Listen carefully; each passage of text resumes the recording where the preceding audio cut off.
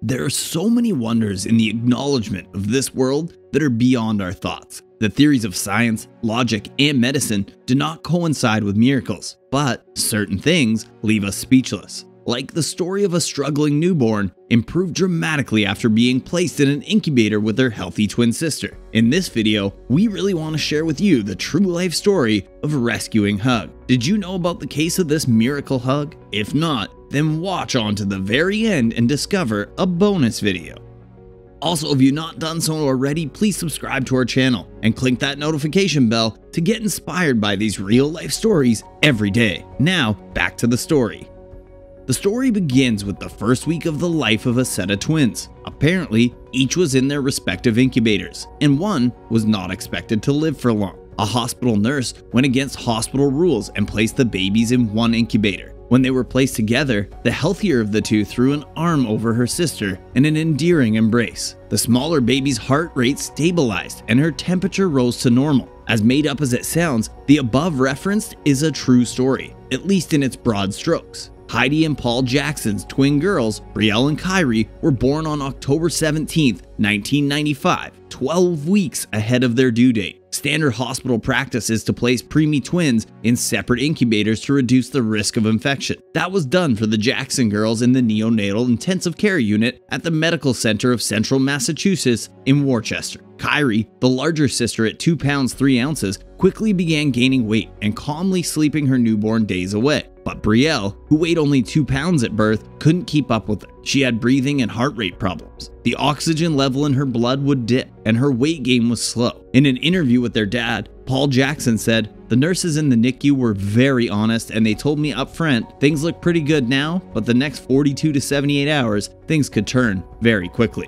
Though Kyrie was put on a bit of a weight in the days following her arrival, Brielle was not doing so well. She cried a great deal, leaving her gasping and blue-faced. Her heart rate was way up. She got the hiccups, and dangerous sign that her body was under stress. Her parents watched, terrified that she might die. The NICU, or Neonatal Intensive Care Unit, nurse Gail Kasparian tried everything to calm her. She held her, she had her dad hold her, she wrapped her in a blanket, she suctioned her nose, she tried everything she knew to stabilize Brielle, but nothing she tried proved effective. Then, she remembered hearing about a procedure done in Europe. It was a procedure that called for double bedding of multiple birth babies, especially preemies. Though the procedure she wanted to undertake was unorthodox, with her supervisor not around and the consent of the Jacksons, she did it anyway. She put Brielle in the incubator with her sister Kyrie. Almost immediately, Brielle snuggled up to Kyrie. Her blood oxygen saturation levels, which had been frighteningly low, soared. She began to breathe more easily. The frantic crying stopped and her normal pinkish color quickly returned. Over the next weeks, her health improved steadily in her new, less lonely quarters. Kasparian said in an interview, "When I put Brielle in with her sister, it was amazing. She immediately calmed down, her heart rate stabilized, and her color changed." Although it's impossible to say whether Brielle's recovery was wholly or primarily due to the healing touch of her twin sister, she did improve considerably after Kyrie was placed in the incubator with her. The children survived their rocky beginning and in time went home with their mother and their father. But the media attention brought about by their story and the now famous photograph prompted their parents, Heidi and Paul Jackson of Westminster, to change their telephone number. The Jackson girls made history at Memorial. It was the first time the hospital had attempted such a thing, and Gail Kasparian was praised for her common sense, which led to saving the baby girl. According to the hospital, the first co-bedding of twins occurred as an innovation from a staff nurse, Gail Kasparian. Another method used to stabilize preemies is kangaroo care, a term for prolonged skin-to-skin contact with parents and other caregivers. The technique, so named because of its resemblance to the way pouched animals care for their young, involves skin-to-skin contact between parent and baby. Often the child, wearing only a diaper and covered by a blanket, is placed against the parent's bare chest. The method is especially effective with premature babies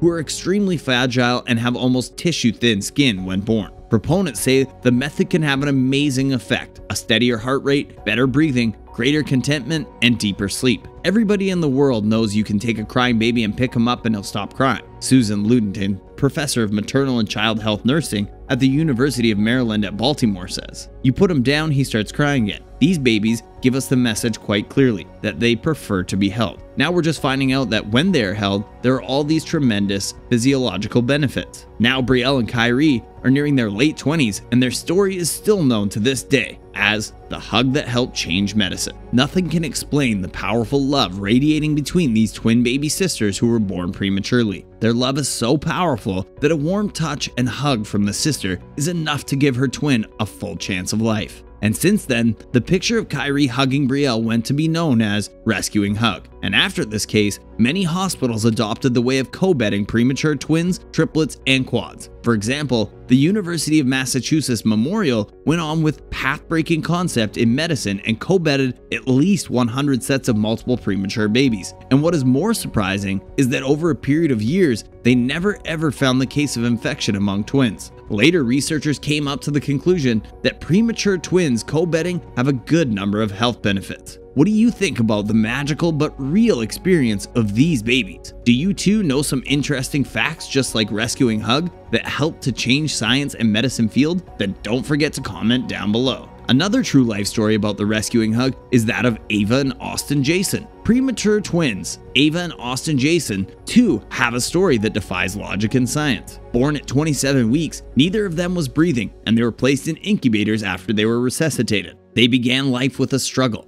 but the bond between twins Ava and Austin Jason saw them through. Luke Jason and her husband Luke Jason, 33, had been overjoyed to discover she was pregnant with twins. The pregnancy was a normal one without any complications until her water broke 13 weeks early, and Lake had to be rushed for an emergency cesarean. Since the twins were premature, both were still underweight, weak, and struggling to breathe. Ava weighed just 2 pounds 1 ounce, and her brother was 30 ounces heavier when they were instantly given urgent life-saving treatment. They were resuscitated and placed in incubators, but both were struggling at first. When I finally got to see them 11 hours later, they were on separate sides of the room. Their skin looked transparent and they were covered in tubes, said Lake. Over the next 8 weeks, they made slight progress, but their oxygen levels were still not favorable until their mother asked if they could be placed together. They immediately put their arms around each other and their health improved dramatically. There is no scientific explanation for what happened, although many parents of twins believe in the rescuing hug. Mrs. Lake Jason, 29, said it was really a miracle. It was as if they knew they were together again and they were pulling each other through. It was wonderful to see. They really improved from that moment on. But to the astonishment of Mrs. Lake Jason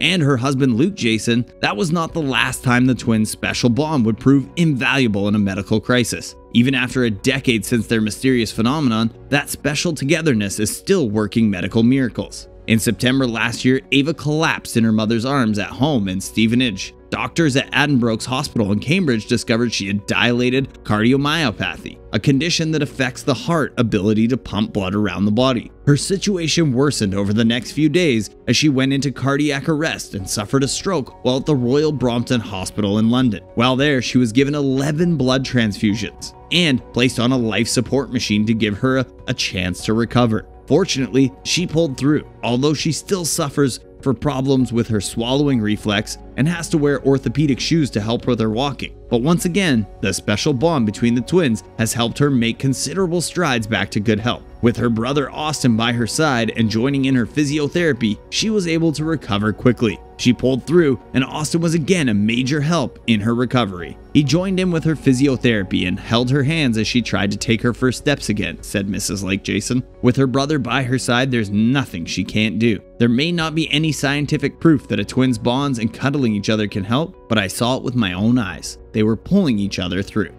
If you enjoyed the video, kindly give it a thumbs up and leave a comment in the comment section down below. And don't forget to share it with others. Thanks for watching, and I'll catch you in the next one.